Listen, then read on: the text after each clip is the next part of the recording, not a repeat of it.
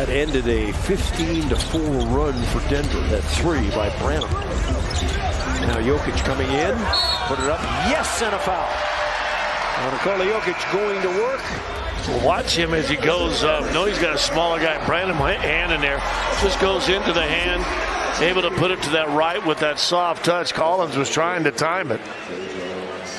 That's the second foul on Branham. Strother gets a breather. Cedi Osman is back in.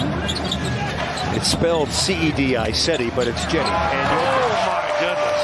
A beauty. Bouncy on one end. Watch this cut, but good screen. Watch the hand. One hand, boom. Yama with 5 steals, Chris.